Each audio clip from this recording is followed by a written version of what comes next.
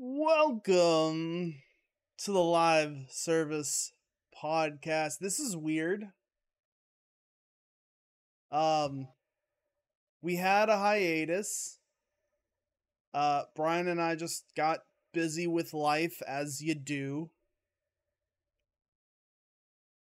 Yeah, just like a 1 year hiatus. And now we're here. Well, because it was weird, right? Like, we also want to change the format of a show a bit, which essentially we're just going to make it a little shorter for ourselves so we can do it on a regular. But like, COVID happened, and I don't even know if I can say that without this getting demonetized, but I don't give a shit. COVID happened, and then 2 years later it started like unhappening, and like, it's so fucking weird because the start of COVID, your lives start to change really drastically. And then 2 years later, everyone's like, okay, COVID's not really a thing anymore. And then your lives start to change drastically again. Like, people will deliver stuff to your front door now, but they expect you to come get it instead of just like, no, leave it there. I want to go back to COVID, Brian, where I don't have to see or talk to people. I really appreciate it. Okay, so let's rephrase that. You want to go back to some of the social aspects of it, but not the actual thing itself. Yeah. Because I mean, life was, I mean, I think there are, people are going to rip me apart for saying this. There are positives that have come out of said situation. It was a horrible situation with lots of negatives, but there are positives that came out of it that like proved that, you can have, contactless delivery. You can work from home. Yeah. You can, most jobs don't need to go in things. And then, the fact that, we knew that before, but now that's like, that's saturated. That's become part of the culture. It's become accepted now when it wasn't before. Well, and that's kind of what happened with... there are positive things that have come out of it. Sorry. That's kind of what happened with, like, my job situation is I had a remote job during COVID, and then COVID went away, and they're like, cool, we don't need remote jobs anymore. Can you move to Florida? And I was like, no. Fuck. Hell no. Fuck Florida, dude. Oh my god, it's hot. You have drug addicts everywhere and Trump supporters that play golf all day. It's fucking terrible.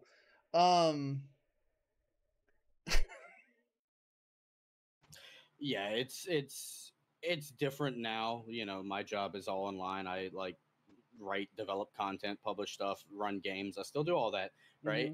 And I can tell people that these days, and they understand it more. When in the past they were like, "What? You don't go somewhere to work? You don't? What are you, like a Twitch streamer or a YouTuber?" And even that was weird. Dude, to be honest, now people can kind of understand it. Yeah, to be honest with you, like, work from home is so nice because like people message me and they're like, "Hey, whenever you're available," and I'm like, "I'm available now," and they're like, "What? Don't you have a day job?" And I'm like, yeah, I do it from home. And to be honest with you, it's nice because I work really efficiently. Like, and there's this super fascinating study going on about work days. How there's I forget what country, but it's obviously European. There's a European office that's giving people 6 hours 5 days a week and then 8 hours 4 days a week. And what they saw with the 6 hours 5 days a week is that the people that worked 6 hours for 5 days a week were 40% more productive.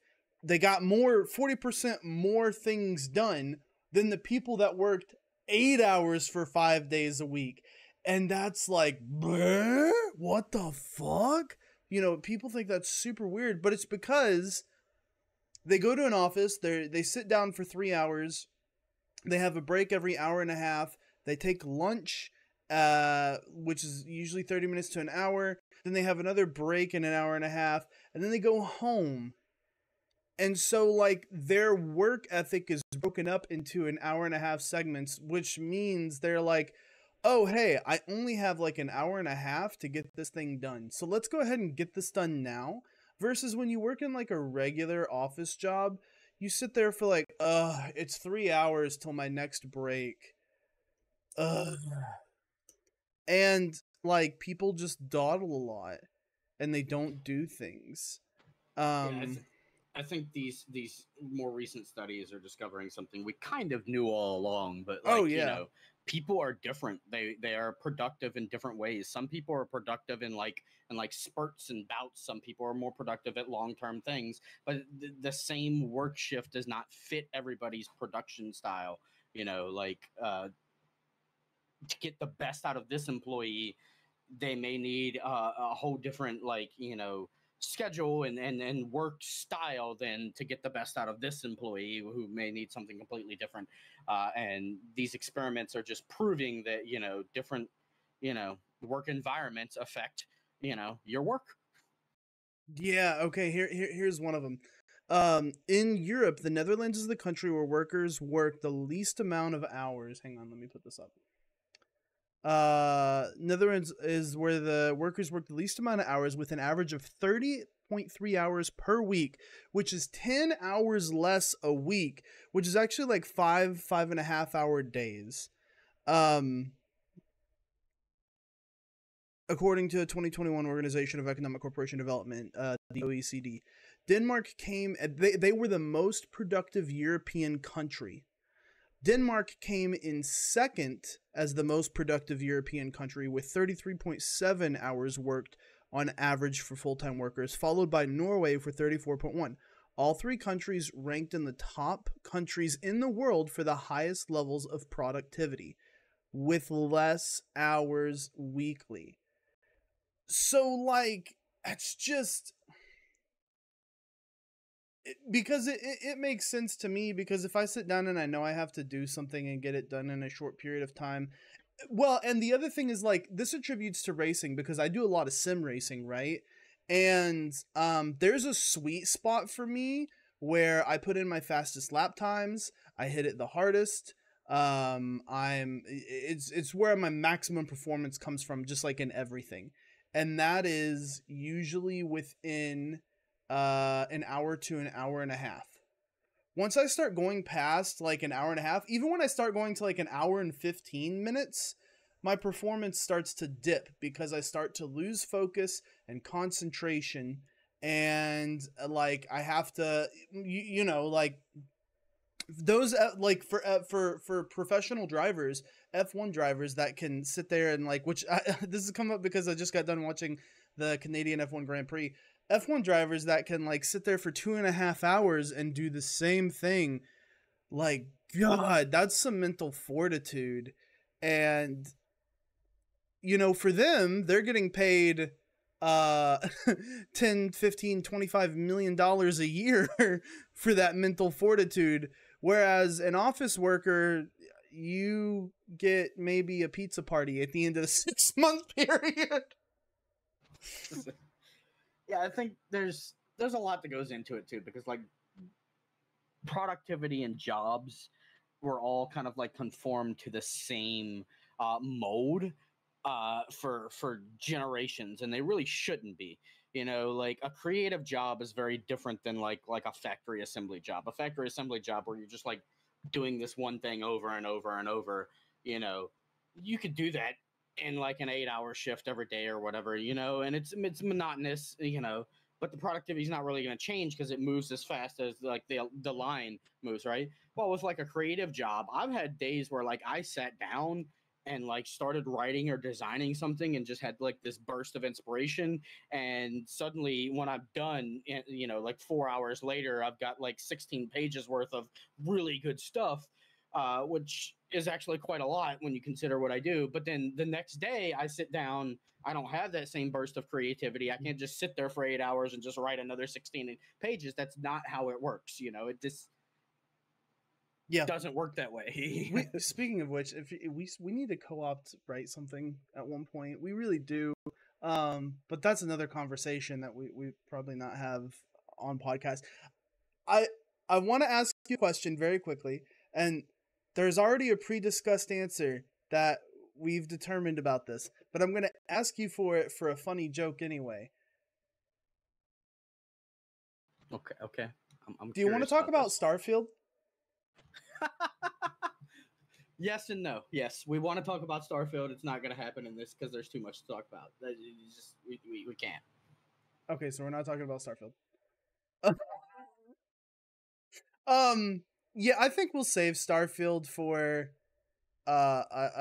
we might dedicate honestly a whole episode to Starfield closer to when it comes out, or like maybe even after it comes out, like a week after we've played it or whatnot, because yeah, we could sit here and talk about the Starfield presentation and how Todd looks that good at 56 years old from He's the new Keanu stealing. Reeves.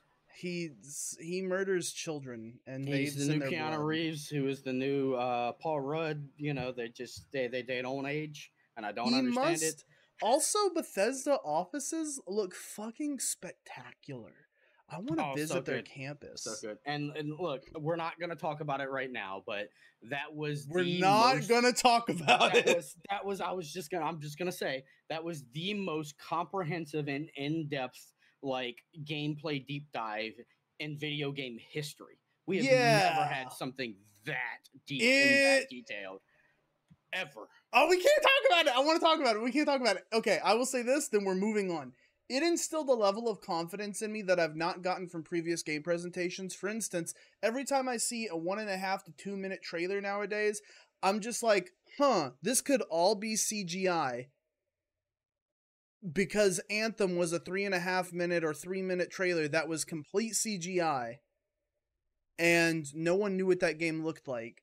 But they showed like 25 minutes of gameplay footage. They talked about extensive different kinds of systems. I am still tempering my expectations as best as I can because it's a Bethesda game, but I am like, I want this to be my game of the year. And I've played Tears of the Kingdom and I liked Tears of the Kingdom, but I want Starfield to be better. I'm still tempering the hell out of my expectations just for personal mental health. I think Bethesda's very cognizant of the gaming industry. They always Yes. make the jokes, play Skyrim on your refrigerator. Yes. The adoring fan. They know, so they know the worries and thoughts as well. And I think that's what this presentation was, showing their confidence. Because now that they've got that Microsoft money and they can realistically delay for a year just for polish, because all signs are pointing that's what this was, a year of pure polish, not actual Pretty development. much. So the fact that they wanted to show off how confident they are, But yeah, we're not going to talk about Starfield. 5 minutes later after talking about Starfield. But you know what sucks? Baldur's Gate 3, and then 7 days later, Starfield comes out. Like, I've thought, do I start my Baldur's Gate 3 playthrough like a week early then? And then the patch will come out and maybe that game content will be patched in, or will it be corrupted, or will I don't know what to do. Am I just gonna have to play Baldur's Gate for like 15 hours a day for 7 days?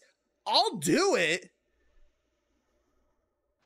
I am of two And thoughts on I'll this. One, be really happy about it, but yeah, I'm of two thoughts on this. One, I love Larian to death, but they've been drawing out the Baldur's Gate thing for so long that I'm just done with it until it actually releases. yeah. Like seriously, like I've already played half the game. Like, just it's ridiculous. Yep. And two, everything is telling me that Starfield is shaping up to be a game that I could like. Everybody makes fun of, we're still playing Skyrim a decade later, Yep. because of mods and stuff like that. But you could be playing Starfield without mods, realistically, a few years later still, without any kind of DLC or anything, just the amount of stuff that's in it. So I'm going into it knowing that Starfield's going to be a long-term game that I'm just gonna, have to play with other games. Like, just this Starfield day, this is my other games day. Because there's no other way for me to do it. I have my. Oh, we can't talk about Starfield. I'm just sitting here like, I want to talk about Starfield. I have my suspicions. I don't think you'll be able to play Starfield for like a year, like some people are thinking. I think you're only going to be able to play it for like, 2 or 3 months. but um I'd still think you're going to be able to play it for a pretty extensive period of time. You also have to keep in mind when I say play it for like a year, I'm also not the person that sits down and in the first 3 days hits like cap level on Diablo 3 and stuff oh, like that. I'm the yeah. guy that plays like 2 hours a day because I still have Yeah. other things that I do. So you Yeah. know, I'm not talking about no lifing it for a year. I'm talking about average play. Got you. Yeah, no, I can see that most definitely because I played we're not going to talk about Starfield. Um Baldur's Gate 3. I look, okay, I kind of agree that they have drawn it out a lot, but I'm kind of like they were very transparent about it, so I'm kind of okay with it. Yeah, Um I don't think I'm like not okay with it. I'm just kind of like done even talking about the game until it comes out. Like I've reached my limit of like, there's we're not talking about Starfield, but there's I could still talk about Starfield. I haven't reached that limit yet where uh, I'm just like, shut up and give me the game. I have for Baldur's Gate because it's just been so long. yeah. Well, and it's also because Bethesda has a pretty good like track record of announcing a game and then it comes out 6 months later, which is the best thing you can do as a developer. Like, oh my god, more developers need to do that. Announce their game and it comes out 6 months fucking later. Like when they I did think that for Fallout. yeah, it's as far as consumers go, yes, that is the best. But the industry has become like kind of like muddled. Like it used to be at like a closed door E3 thing, they could announce to like the industry that hey, we're developing a new game and this is what's about to pull in like like talent, get people to apply and things like that. But now that's a big public announcement that we hear about and then we don't get the game for 5 years, and it feels like crap. Yeah. It's I hate like there's the positives of getting that more insular look into the industry, but then there's the negatives like that where it's just like that wasn't really like people talk about like that State of Decay 3 trailer that was years ago and we haven't heard anything since. And I'm like, yeah, I guess Oh, that wasn't really for us. That was literally just investors. them recruiting investors and developers, right? And it feels like crap because I'm excited for that game because when you look at the difference in 1 and 2 and then 2 from now to, compared to how it was at launch, that team is just getting better and better. So I want to see what they can do next. But at the same time, I get it. I can't really hold them to that three So year here's ago the other trailer. thing. So, okay.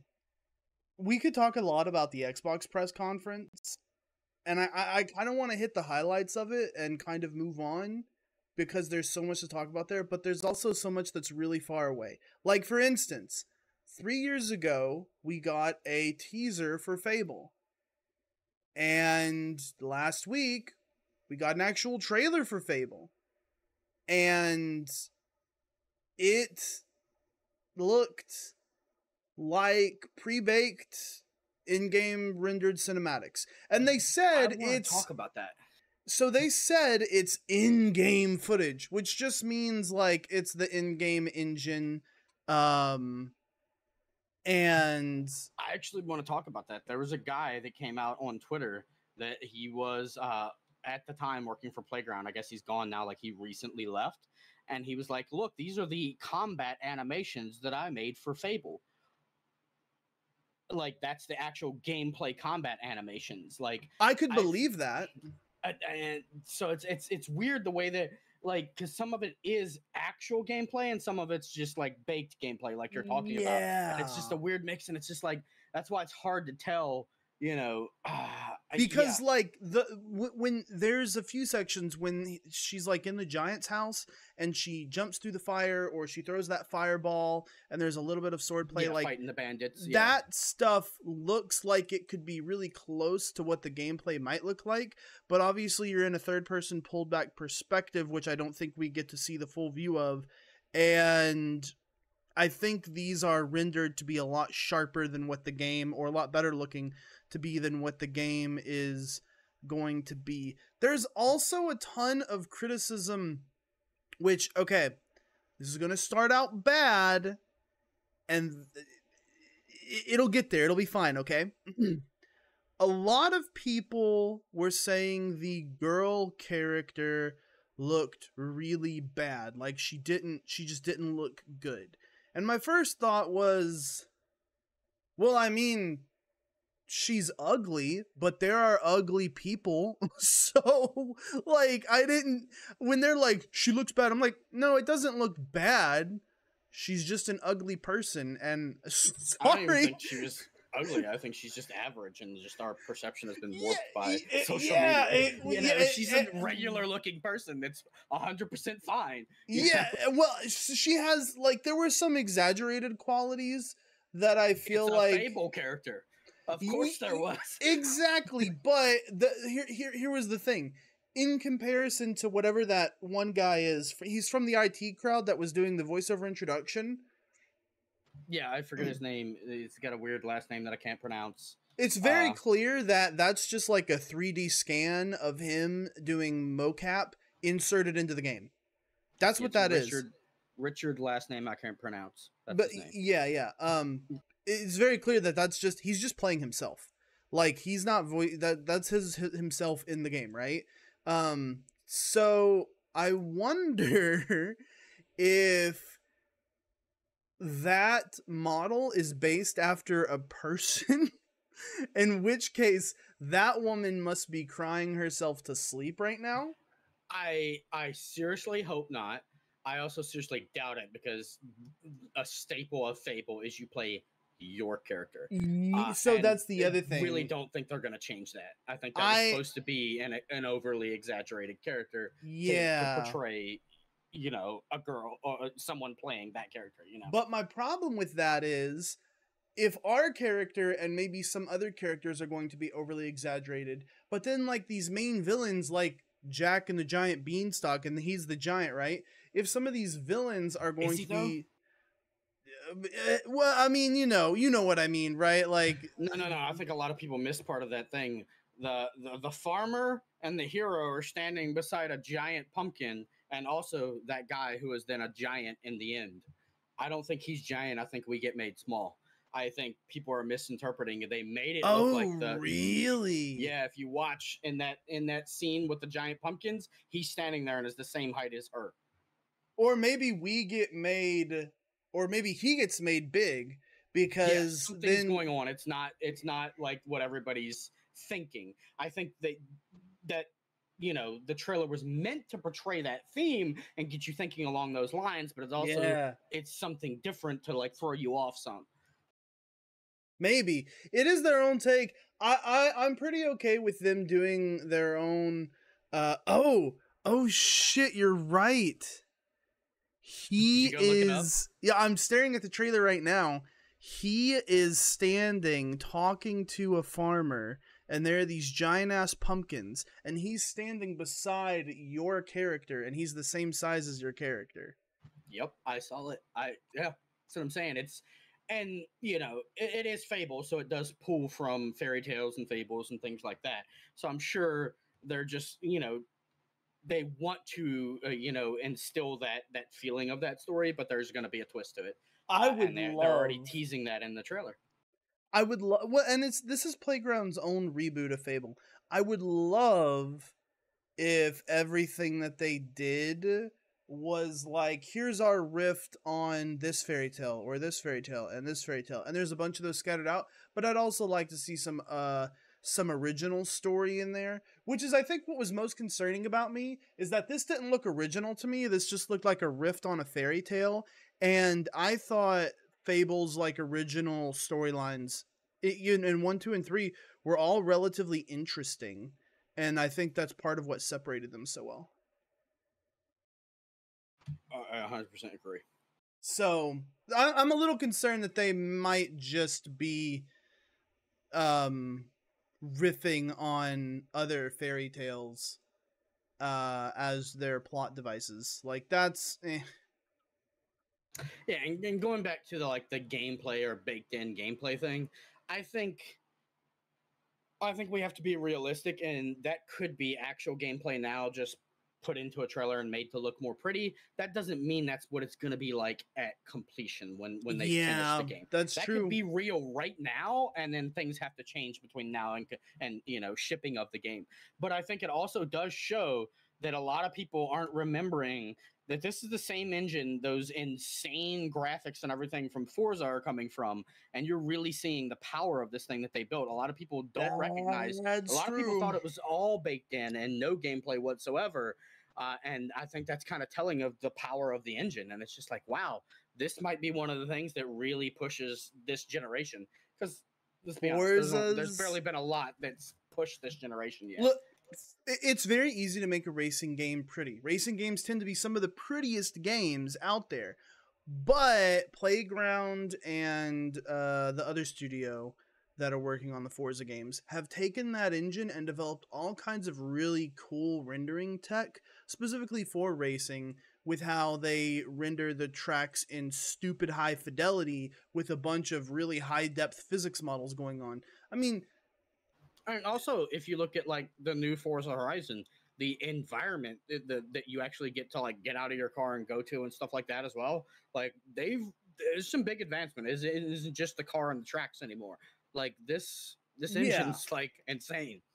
it's and there's if you scale it down and you aren't traveling at 250 miles an hour in a supercar, there's probably some really cool things they can do with the rendering tech that they have. So, It's really going to come down to is how does the engine handle combat physics, that and the feel of it. yes. That's really what's going to come down to.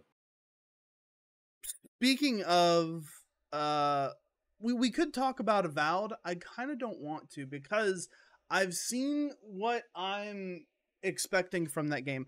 Avowed is just gonna be the Outer Wilds, but Worlds. or yeah, Two the different ones. outer Remember? the Outer Worlds in a fantasy twist on it in the world of um Pillars of Eternity. Pillars of Eternity. Um and they've already talked about like it's not going to be as big as Skyrim or anything like that. It's going to be more comparable to the Outer Worlds, but it's going to have depth to it, which I'm perfectly okay with that. I played the Outer Worlds for like 45, 55 hours and made a Yeah. bunch of really cool choices. And I love that game. It's fantastic. It was in the discussion for my game of the year. I'm really okay with Avowed doing that. Yeah, I've seen people complaining because the graphics and tone are off from the original like teaser thing, which was just But I actually think this is better because like this is what Obsidian is good at.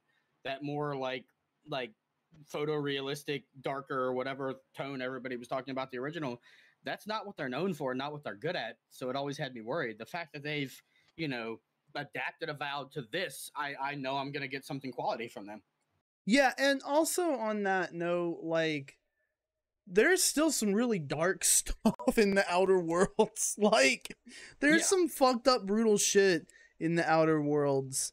Um and sorry, I just looked up. It took me about 20-25 hours to beat the Outer Worlds. I hope that that Avowed takes me closer to like 60 hours, 70 hours. I do want there to be a lot of like depth in that. There's man, which okay, for both Fable and Avowed, we didn't get a date. Or we did get 2024 for Avowed, I think. yeah. It said 2024 for Avowed, so We that didn't is get a sometime next year year. for Fable, Yeah, I don't expect it until 2025. which is like really curious because it's like, okay, you gave us a teaser 3 years ago, which means you had already started working on it 3 years ago. So have they been working on Fable for like 4 years and we're still not going to get it till 2025? Yeah, I think that teaser from 3 years ago was kind of what we were just talking about, where a little while ago, where it was meant more for the industry than us. Got yeah, but it's like, okay, so this game's been in development for 5 to 6 years at this point. Like, either you're in development hell or you're shooting for the stars with a really big game. I hope it's the I don't know. latter. I don't know. I don't know if it's either. I think it's we've got a lot of great tech and a great engine, but we're also learning to make an entirely new kind of game out of it, and we're just taking the time needed to do so properly. I don't know if I'd call that development hell rather than, actually what I'd want to see. Actually take the time to adapt it and make it properly rather than forcing it to fit and then you turn into Anthem, which, that True. engine didn't fit. Okay. Last thing I Or at really least want to that's talk. what I hope. Sorry. Yeah, no. Last thing I really want to talk about that came out of Xbox is what's it called? Clockwork Revolution. Oh yeah, Clockwork Revolution looks so good from NXL. So in Exile are the people that made Wasteland 3, which is a RPG. And a lot of people saw this Bard's game. Tale. If you're into stuff like Baldur's Gate, Torment, Tides of Numenera is a great game. But sorry, go ahead. A lot of people looked at this game and they were like, "Oh, BioShock," which I don't think that's a bad thing, but a lot of people were like concerned that it was just a first person shooter, which is not what In Exile is known for. They're known for RPGs. And they came out later on Twitter and said there are RPG elements inside Clockwork Revolution, just like there are inside our previous games like Wasteland 3. Which they said they're calling it a first person RPG. Yes, which is cool, but also like I'm a little. I'll have to see it to believe. It's interesting.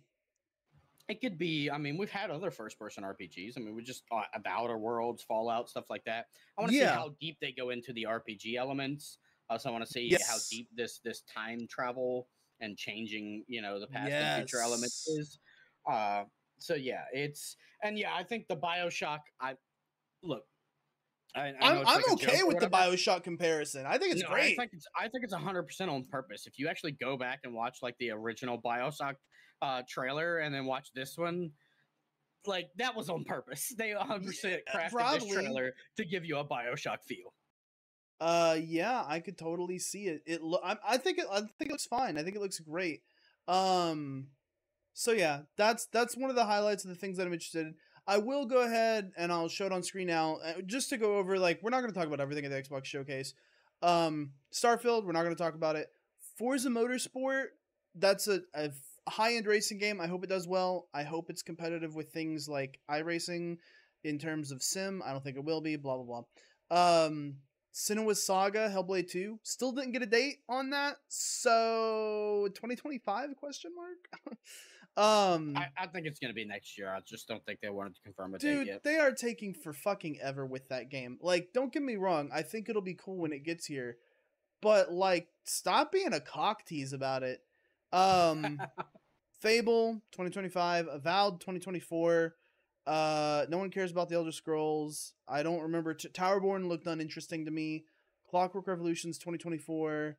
Path of the Goddess was a weird ass Capcom looking LSD trip. I don't remember Metaphor. South of Midnight is Metaphor is the Persona 3 or Persona studio making a new IP. Okay. Still don't care. South of Midnight is Compulsion. I want to point out that everybody's been talking about Xbox bought these studios and they haven't done anything forever. And two of the big studios were Compulsion and Exile. Yeah, these are the first games these two studios are doing under Xbox. Yes, and they're very different styles of games than what they're known for. So it's like Xbox is allowing them to really stretch their legs. I seriously hope it works out, because in the past, the Xbox's very hands-off approach has kind of fucked them. Redfall, smile. Yeah. Well, we could talk about that in a second, but so yeah, metaphor, the Persona. I'm not interested in the Persona stuff. So the South of Midnight is supposed to be a southern, like Monster Hunter, voodoo type shit, like based in Louisiana swamps or whatever. I think that's cool. Star Wars Outlaws isn't really Xbox. That was more Ubi that showed it first at the Xbox conference. I thought that looked okay. I want to see actual gameplay, not that canned vertical, very clear canned vertical slice that we saw. Because, like, for people that are like, oh, that was actual gameplay. Yes, but Ubisoft has been very well known in the past to do canned vertical slices. Watch Dogs, Rainbow Six Siege, Watch Dogs 2, Watch Dogs whatever, the Legion one, Splinter Cell. And so to think that they're not doing a big canned vertical slice again, they're doing it. They just are, okay? So I want to see actual gameplay of that. Am I going to have to climb 47 Rebel Towers to clear the maps on every single planet? Fuck that shit. That's Avatar, which is literally Far Cry in Avatar. Oh yeah. Well, they could do it in Outlaws too, but yeah, everyone that's like, oh, Avatar looks good, and I'm like, you mean Far Cry 7? But okay. I mean, it could still be great. Let's be honest. Far Cry's been amazing games before, but it's 100%. Okay. 100% Far Cry on an alien planet. You want my controversial opinion? Far Cry stopped being okay after number 4, and since then it's just been mediocre. Okay. There is so much contempt in that. Okay, Brian. No, it's not contempt. It's how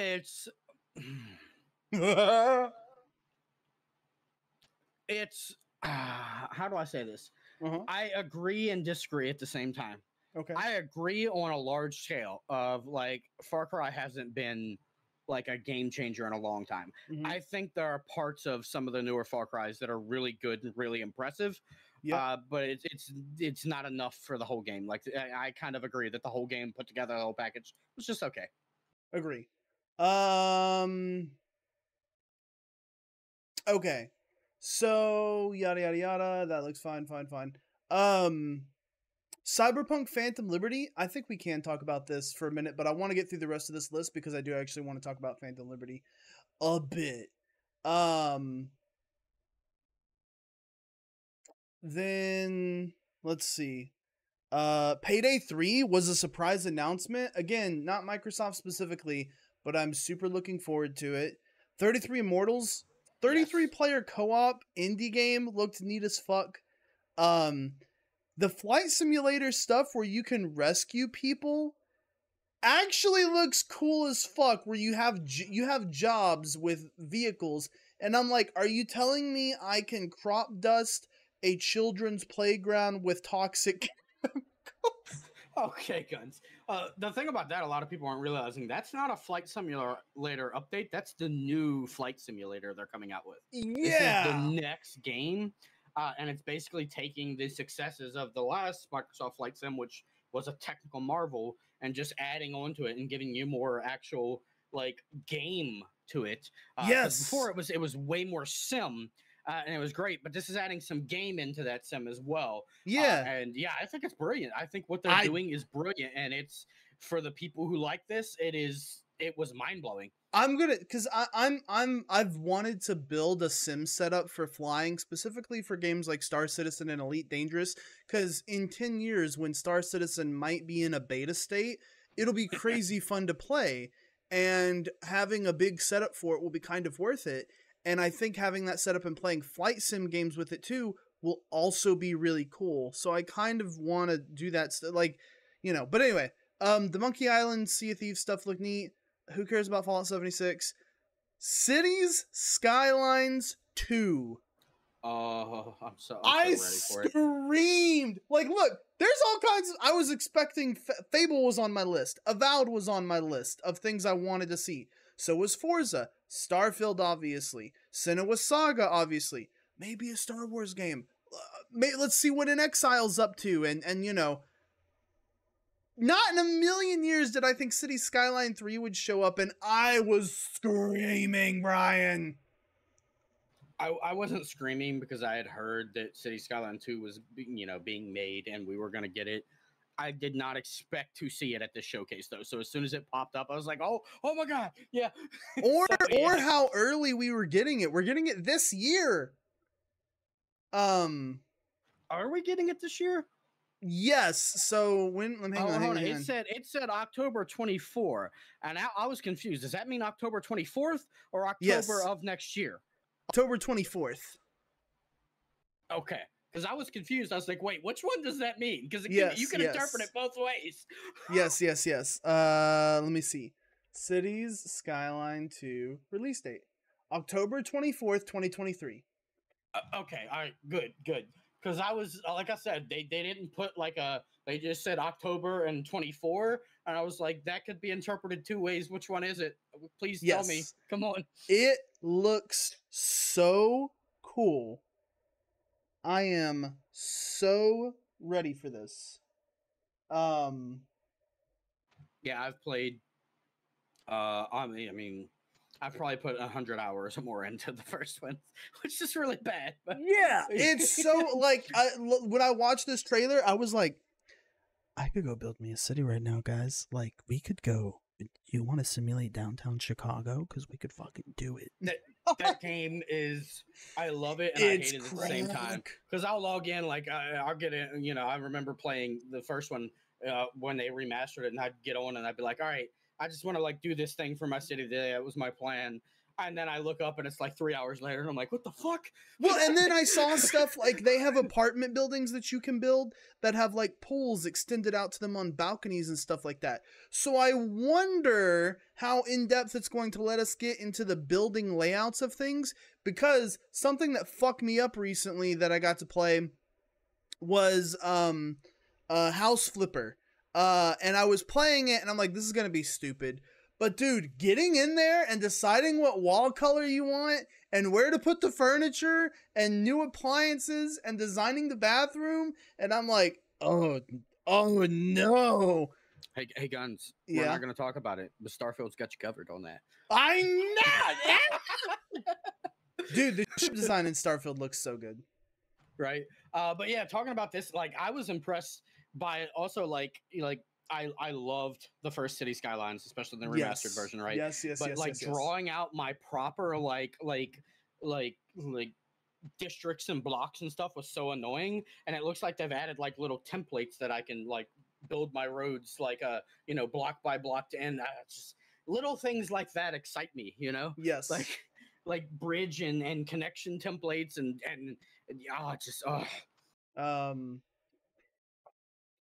Then there was a bunch of other stuff, Persona 3, blah blah blah, and other Persona stuff. The Like Dragon, which is Yakuza 8 technically. For those interested, I've never played the Yakuza games. Maybe I should.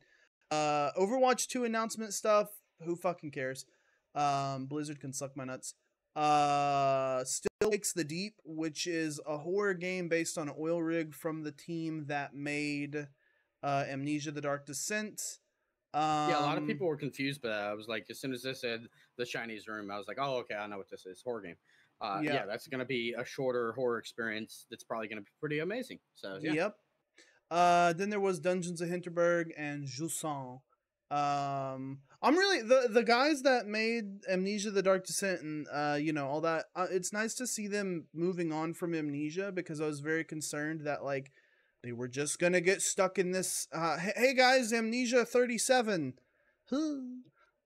which nobody wants to see a developer do.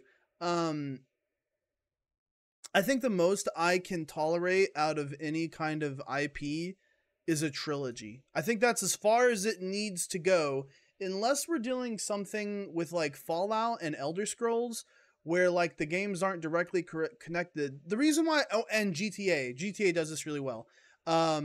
Fallout, Elder Scrolls, and GTA change locations and time completely. They move forward decades to centuries, forward or backwards in the past or the future, in their fictional respective worlds, right? And they change locations by thousands of miles to the other sides of the worlds or continents. so that it looks nothing alike, and it gives them a ton of creative freedom, and it feels like it could be an entirely new IP each time, right? Which is Yeah. why I think Fallout, Elder Scrolls, and GTA work. Like, if you go look at GTA 4 to 5, there are similarities because they're the same game in terms of mechanics, but Liberty City acts and functions completely differently with completely different characters and storyline. It's an original story just based in a world. That's why those work. Compared GTA 2 to 3, they're completely different types of games. Oh my god, yeah, exactly, right? And you can Like see top that down, evolution in the yeah. games. And to be fair, I think we both hate Fallout 76, right? At launch, yes, I think it has improved, and it's worth saying that it's improved. It's Sure. not great, but yeah, it's not great. But it's not that I don't think a game like Fallout 76 can't work. It's closer to what I wanted out of the Elder Scrolls Online. So for instance, the Elder Scrolls Online came out. I wanted Elder Scrolls Online. I didn't want the MMO in the Elder Scrolls world, which is what that is. Fallout 76 is closer to what I wanted from the Elder Scrolls Online than, you know, what Fallout 76 is. And so I applaud them for that. I think they just ruined a lot of aspects about the game to start with. So I think a game like that could work. Maybe we'll get, with everything that they've learned from Fallout 76, I would hope that we get an Elder Scrolls Conquest that functions kind of similarly, and I would play the fuck out of that. I don't know. I think they have their experiment into online, and like Fallout 76, like I said, it's improved and it's still ongoing. People still play it. It still makes a lot of money. Yes. Same for Elder Scrolls Online. I think they're going to stick with those, and everything we're going to have going forward, at least for the next decade or so, is going to be just single player experiences. And if you want the online, you have those, and they'll continue to expand them. And then the last thing I want to talk about before we talk about our own stuff and kind of close out for this week is Cyberpunk Phantom Liberty. Wait. Before we get to that, 30 seconds, Nick Cage. That's all I got to say. You know, I'm actually just going to leave it alone. I'm not even going to, we're going to move on because, yeah. Okay, so here's the weird thing. It's a big DLC. It's a big DLC for Cyberpunk. But they're being real cagey about it too. Yeah, okay, so Skill Up talked about that. There's a bunch of people that actually talked about this. There are a ton of base improvements to the game. There are a ton of improvements to the base game that will come out in a mega patch without you buying the DLC when this DLC comes out. They're not talking about those. They just wanted to talk about the DLC today. And I don't understand why, because people would care about those free base improvements more than this DLC, but all their marketing focus was on this DLC. I think it's because to them it makes sense. They want to try to make it sell as much as possible. But to learn that all these base improvements are coming has me very excited for this. Yeah, it sounds like the game itself is almost going to be not completely different, but like, I don't know, compared like No Man's Sky today to what it was at launch, you know, like vastly improved. And then they don't want to talk about that for some reason. And then what they do want to talk about, they are still like really cagey about. Like they were going around asking people that were like invited to their event, like, hey, what are you expecting this DLC to be? You know what I mean? Like lengthwise, and people were like 15 to 20 hours or something. And then the person was like, huh, cool. And then just didn't comment. Like, what kind of question is that? How many hours is it? What the fuck are you doing? If I know anything about CDPR, this DLC is probably going to be like 40 to 50 hours. Because Blood and Wine was the big capstone DLC for The Witcher 3, and it was like 40 to 50 hours. It was the whole second half chunk of the game. And in my opinion, you've played through Blood and Wine, haven't you? Yes. So, in my opinion, I played through The Witcher 3 in about 70 hours, and then I spent another 40 to 50 hours in Blood and Wine. My playthrough is about 120 hours total. and the best part of the game was Blood and Wine. And I feel like Blood and Wine put a big capstone at the end of the game and made it feel like a complete experience. If I'd played The Witcher 3 when it came out and it ended there where it did, it would have been incredibly disappointing for me. Did you play it when it came out? Because no, I didn't. Don't seem to forget that game was almost Fallout 76 when it came out. Yeah, I didn't play it when it came out. And looking back, like if I had gotten and beat the end of that game and then that was it, I'd have been really disappointed in The Witcher 3. But I played it when the Blood and Wine DLC came out, and so I had this full, complete experience. And so that's what I'm looking at when I look at Phantom Liberty. I'm like, oh, this is them capstoning the experience. This is them putting it from head to tail, because I didn't hate the ending to Cyberpunk 2077. I thought the ending was fine. There's like 4 or 5 different endings, and I thought they were all okay because there were choices you could make along the way to get there. I thought it was all the in-between bits and the lack of delivering that was Cyberpunk's problem all along the way, you know? Yeah, and I think it was they advertised a lot on running on a high-end PC and implied that it could be run that way on a console, and even the new consoles couldn't run it that way, and the old consoles could barely even fucking process it. So that was a big problem. And that was the thing is I was playing on a high-end PC too, so like I didn't experience a lot of those issues. I had some bugs here and there, but nothing that was ever game-breaking for me. So my experience of Cyberpunk was like a 7.5 to an 8 out of 10. Yeah, I think you're right in the sense that it's still weird that they're going around asking people these questions and then not commenting, and that probably gets people talking. I think you're right in the sense that the entire experience is going to be very large. I think maybe the main story is not going to be that big, maybe like 8 to 10 hours. Because Yeah. I've also heard like people who got to play a little bit of it. You can at the beginning answer a question in a way that basically ends the main story for you right there. Like you just opt out of the DLC story, but there's still all the other new stuff in the new area you can still do. Which I think is kind of wild that they just like, mission failed, game over. You don't do that on this playthrough. They allow that, Yeah. But I also show some confidence that there's enough left in that expansion that's not main story that they're okay with you making that decision. Like there has to be, right? Well, and it's $30, which I think's pretty. I thought it was going to be $40. So I think the $30 is pretty reasonable. And here's some features that I know are coming, and there's apparently more, but again, they aren't talking about them right now. Revamped entire skill tree for every skill. So every, like, your cool, your street cred, your all that shit, all that's cyber hacker, blades, gunman, whatever. All of those skill trees are being revamped completely, ground up, which is like, that's pretty fucking big.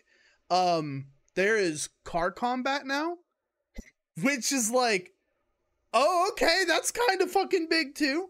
They've revamped the police system so that it works like a GTA star system now. And when you get to 5 stars, Max Tac comes after you in like floating ships. And then if you kill them all off, you get a big reward at the end of it and your star level goes down. Yeah. Is it a revamp or is it like a remake? Because the way they described it is they basically like made a whole new like police system for this new DLC expansion, and then they like applied that to the rest of the game. They were like, this works better. Let's do it this way for the rest of the game. So they are definitely taking components of the police system and incorporating it into the new one to make it better, because the police system sucked in that cops just popped out of nowhere whenever you committed crimes. Now it seems like you commit a crime and the cops take a minute to get to you because they actually travel to your location. And then if you kill more cops, your wanted level goes up more. And so it has more of a slow drip kind of effect that makes it more believable and more liked, I should say, more enjoyable, instead of just like, oh, hey, here's some cops that shoot you in the head and you're dead now. They just spawn, so stuff like that. So it's not a complete reinvention. It is, like you said, more of a rework to improve the system that was there, which again, that's really all of what a lot of the systems in this game needed. It's like the initial idea was there. They just needed improvements. For instance, there's cool new combat features for like swords and shit, where you can deflect bullets while blocking and sprinting at the same time, and you can ram into people and do damage. There's air dashing now, which wasn't in the base game. There's I don't want to say specifically what it is because I'll fuck it up and misrepresent it. There's some kind of new finishing with melee weapons too. I didn't get to read the full thing, or I don't remember it completely, but it has something to do with like doing certain amounts of damage and how you finish characters. And I imagine that that's probably prudent through more places in the game. So like, oh yeah, armor values are now tied to your cyberware, and your clothing system is just clothing. So like all your stats and everything like that are applied to you when you go to the Ripper Dock instead of your clothes, which is like, that's exactly what it should have been in the first. I can wear whatever fucking clothes I want, and all my, because the clothes were just that. Like, it didn't make sense for this clothing piece to be a Kevlar based fancy glitter suit. No, you have Kevlar and grain skin because you're a fucking cyborg. Give me a break, right? Which is apparently what that is now.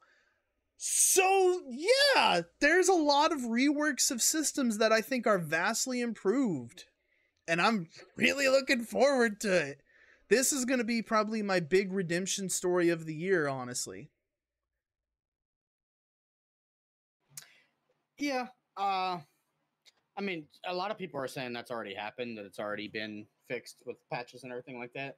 But a lot of people didn't go back and check it out. It was only like the diehards. Yes. So I think this is their chance to like do it for the masses, the way like No Man's Sky did or something. I like that. So. purposely did not. I played the game within the first week and beat it. And a month later, they said, you know, we are going to make improvements to the game. And I said, okay, let me know when you do, right? Like, and then a year later, there was rumors that there was going to be a big DLC and fixes, and that they were going to fix the cop system. And I said, okay, I'm going to do another playthrough after that happens. Here it is. So yeah, I have not played since its release. I'm very excited to get back into it. I'm hoping to build a new system in the next couple months or so. So I'd love to get a big fat 4080 and put, you know, ray trace and just fucking crank it and make it pretty. Because this game is, environmentally and artistically, this game's still fucking gorgeous. Yeah, I'm curious. I'm curious if there's gonna be any. I don't want to say this. Oh, I'm curious if there's any improvements. Maybe not improvements, but further development in that area, because it's still, you know, you still need a pretty beastly machine to run it really good. And I wonder if part of this comes with some more optimization, especially for the consoles. You know, I guess we'll see. Are playing it on console. Well, was there anything else you want to talk about, Brian? Nicolas Cage? No, I'm just playing. I'm just fucking with you. That was so weird, wasn't it? It was weird, right? It was. I'm not the only one who thought it was weird, right? He seemed so genuine. It was concerning. Right? I was just like, I can't tell if this is real or not because he's an actor. Yeah. He's actually a good actor. That was the moment you were like, actor. Oh, Nicolas Cage really is a really good fucking actor, because I don't know. It's like he actually plays video games. I don't understand. It was wild. Help me. It's been a crazy few weeks for gaming. Crazy. Dude, this year is so stacked. And yeah, the rest of this year is lined up to be pretty, like, I mean, no matter what happens, it's gonna be wild, you know? Yeah. Like, this is gonna be. Have you played Tears of the Kingdom? I don't want to get into a full discussion about it, but you know. Yes, I have, and I have opinions. So okay. Yeah, it's a great game if you run it at 60 FPS with some magical means. I think it's horrible and badly limited by console technology if you're on the Switch, and I think it really neuters the game experience, honestly. I thought it was great at 60 FPS at 1440p. I thought it was fucking terrible on the Switch, and it gave me a headache. It was horrible. I couldn't play it, but it was great otherwise. When I wasn't playing it on the Switch. I to me, I want to preface this to Ooh. me, of saying to me, because I know what makes a Zelda game is different for everybody. I think it's a great game. I think it's far from a perfect 10 out of 10 that everybody was getting it. And Yeah, I think the cult of Nintendo is really fucked up. agreed. Because I have many flaws I can point out in that game. Still a great game. But to me, it's a great game. It's a crappy Zelda game. To me. I 100%. This is the best non-Zelda game Nintendo's ever made. Yeah, right? Like, I think it's a strong 8 or a low 9 out of 10. I don't think it's perfect by any stretch You of want the to ask me imagination. the best Zelda game that has come out in like the last, even since Wind Waker. before Breath of the Wild? Wind Waker. The best Zelda game that has come Wind out Waker. in the current generation, I'm not Wind talking about Waker. ever. I'm talking about the current generation, was Tunic. Not a Oh Zelda game. yeah, Tunic's really good. You should go play Tunic. Okay. It's an actual Zelda game though. Yeah, It's so yeah. good. It's Tunic's really good. God damn. Okay. But I don't. If Starfield and Baldur's Gate 3 deliver, I don't. Oh, and Armored Core 6. I forgot that's in there too. Yeah, And the new Armored Core, everybody's getting so ready for that. I saw people like, well, it's time to relearn the Armored Core controls where you hold your controller backwards. If those games deliver like I am expecting them to, I don't think Breath or Tears of the Kingdom is in my running for Game of the Year. I might give it like Adventure Game of the Year or something like that, which is our Game of the Year show we'll discuss, which is absolutely coming back this year. Smile. Yeah, I'm gonna be honest. If Starfield delivers like that showcase showed, I feel sorry for every other game that came out this year. It does not stand a chance. I do too, and I hope that Starfield fucking kicks the shit out of Zelda at the Game Awards and wins Game of the Year, just because this is probably Todd's last original IP he's ever going to put out. The man deserves it. He deserves to walk on that stage and take that, because like he was kind of feels like his magnum opus or something, you know what I mean? He was talking in that interview and it made me sad, because he goes, yeah, you know, you got to think about how many games you got left in you. And he's like, I've got this one and maybe one more. And if I'm lucky, a Fallout after that. And that's probably it. Yeah, and I was about like, the next Elder Scrolls is most likely his last Elder Scrolls ever. And I was just like, I know. Well, and if he doesn't retire after Elder Scrolls, then that Fallout 5, that's going to be it for him.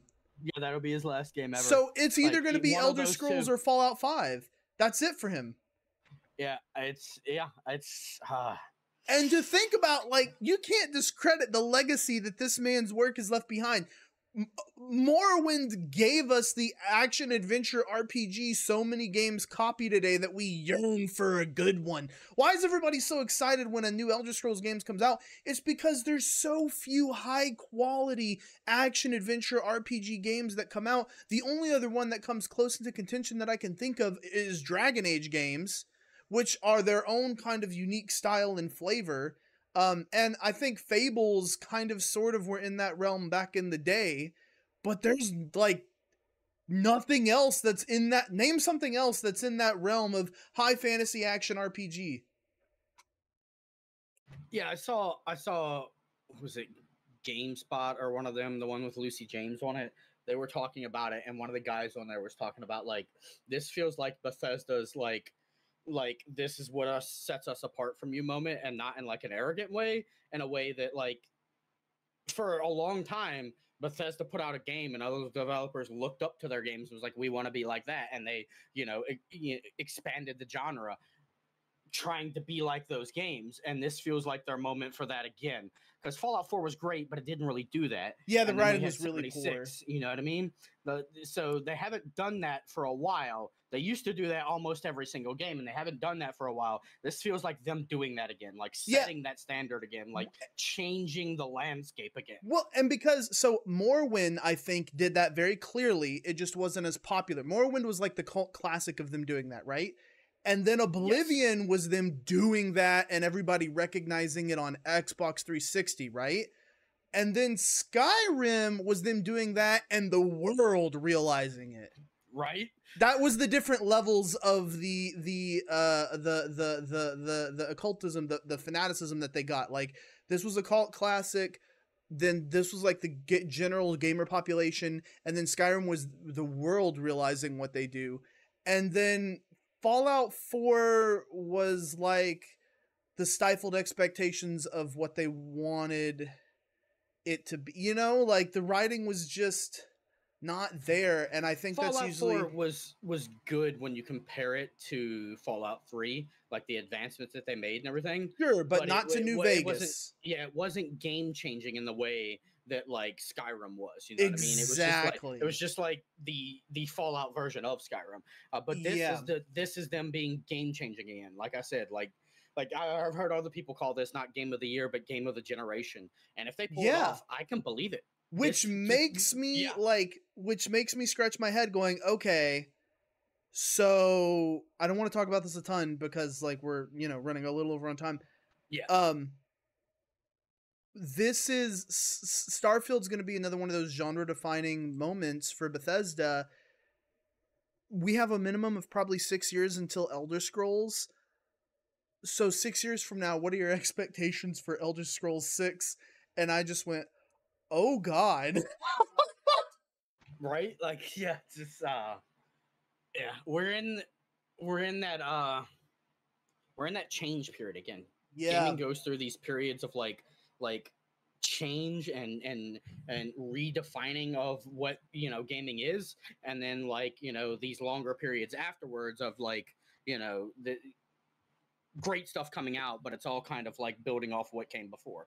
We're getting into that scene again of we're in that change period, and I think Tears of the Kingdom is part of that. Like, it really did, you know, a lot. I think it's going to be overshadowed by Starfield, which maybe games are a lot bigger these days, but maybe Elder Scrolls 6 doesn't take as long because Skyrim was their big engine iteration change. Remember, we went Oblivion, and then I think we had some Fallouts, and then we had Skyrim. And Skyrim was their big engine generation shift. That was all their new tech, right? And then 4 years later, we got Fallout 4, which nobody fucking expected it 4 years later. So, like, reasonably, do you think we can expect the next Elder Scrolls? Maybe not in 4 years. Like, that's obviously 4 years is the very short, like, port of, but maybe in like 5 to 6 years we can expect the next Elder Scrolls, because they're all the new technology that they're going to be using in it may be improved a little bit, but it's already there inside Starfield. Yeah, it could be. I hope it's better than, you know, you're saying, you know, in this comparison, Starfield would be the Skyrim and Elder Scrolls 6 would be the Fallout 4. I hope it's better than the Fallout 4. Yeah. But yeah, I mean, even still, Fallout 4 was a great game, you know. So but yeah, I and the way they're talking about supporting Starfield, I don't know. I think it's going to be on the longer side. If you and they have a collector's edition that I really want. I want to know how so the collector's edition is a smartwatch. And I want to know how smart is that smartwatch? Like, is this like a Samsung smartwatch shoved into a Starfield casing with like some Starfield theming? Because if it is, I'll totally fucking buy it. Yeah, I don't have all the details yet. Someone did release some stuff where it has its own custom things where it actually show you like barometric pressure, like real stuff that the watch shows you. But then it also has the connections with your phone, and they didn't show that part yet. I want to know how exactly right. Because if it's, I mean, it's still cool if it's its own bespoke stuff, but it's not $300 cool. If it is like a Samsung smartwatch, even if it's like the base version, that might be $300 cool. Yeah, I honestly like the watch. I especially if it's the Samsung style. But I really want it. Maybe not $300 want it, but I really want it for the case and the patch. I'm a patch guy. I like patches like that. Yeah. From when I was in the military, I have Stargate ones and other things. Oh, and Stargate. That whole theme of them, like all of the skills and stuff being like patches like that. Oh, it just speaks to me. Dude, there was other weird thing, and we're not going to get into this, but I want to mention it in passing before we as we exit. A lot of people are like, "Oh, it doesn't look that good," and I'm like, "Okay." May I now present to you BattleBit Remastered, a game that looks like Roblox but is clearly better than Battlefield 2042 in every single way. Please tell me how graphics matter. Fuck off. Yeah, I mean, it looks good enough. That's what counts. Yes. But hey, guys, we're not going to talk about Starfield. We're not going to talk about Starfield. And BattleBit Remastered is the best Battlefield game in the last decade. You should go play it. It's only $15. Support those developers. They're fucking geniuses. My only complaint is I wish it did look a little bit better than Roblox, but it's tolerable and very fun. So go play it. Anything you want to say in passing as we walk out the door here? Nah, man. We had a good discussion. We didn't talk about Starfield at all. We kept to our plan. We're amazing at that. So yeah, I think successful podcast, guys. Have you played Diablo 4? Do you like it? Yay or nay? Up or down? On a scale of 1 to 10. Right now. Yay. Yeah? On a scale of 1 to 10, I haven't played everything. I'd give it a 7. Cool. We'll talk about it next week on the Live Service Podcast. Thank you guys for tuning in. I'm Guns Games. You can find me on twitch.tv/gunsgames and kick. What's kick. We on that kick stream now, huh? We on kick.com/gunsgames because Twitch is slowly dry. We didn't even get to talk about the Twitch news. Next week.